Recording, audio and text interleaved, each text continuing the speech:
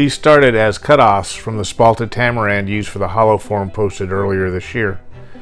Didn't want to just throw away any of that gorgeous wood, but the pieces didn't lend themselves to being turned into anything of any real size. So could have been used to make any number of small items, but took a while to decide. Eventually decided to add the light colored cypress and the red hued wood to make a couple of wine bottle stoppers. These smaller pieces that are quick, fast, and in a hurry are just fun to turn. Please check out ramwoods.com where these and many other similar pieces are for sale. Hope you enjoyed. Thank you for your time, and please subscribe.